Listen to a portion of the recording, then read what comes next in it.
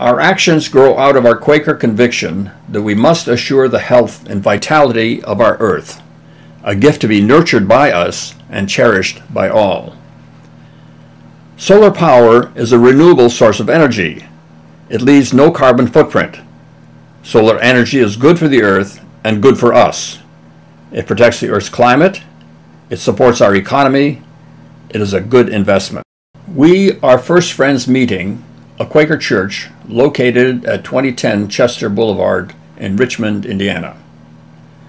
A few of us were inspired to explore the viability and affordability of solar energy for our meeting at a workshop sponsored by Winchester Friends Church in Winchester and at the Unitarian Universalist Church of Muncie. We did further research at the Cope Environmental Center in Centerville before educating and challenging our congregation to aspire to a net zero carbon footprint, which would require us to adopt both solar power and conservation measures. We were delighted when the congregation approved our plan to install 120 panels capable of producing 31 kilowatts of power.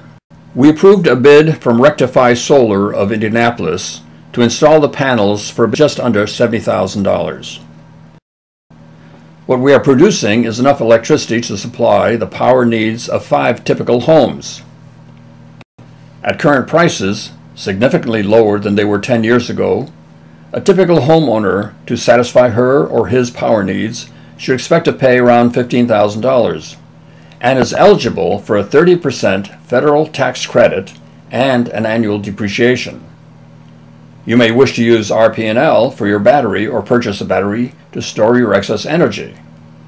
When you produce excess energy in the daytime, as the sun shines on your panels, RP&L or your batteries absorb the excess energy. At night, after the sun sets, you draw the power you need from RP&L or your batteries. Within 8 to 10 years, a homeowner should be able to pay off the investment and continue to enjoy free electricity for another 20 plus years. Join us, Solarize.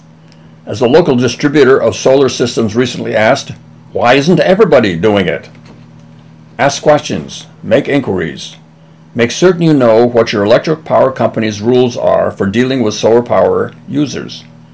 Educate yourself about the advantages of employing solar power for your home, business, or institution, and lobby your power supplier and your government representatives to encourage the development of solar energy, a clean, renewable source of power.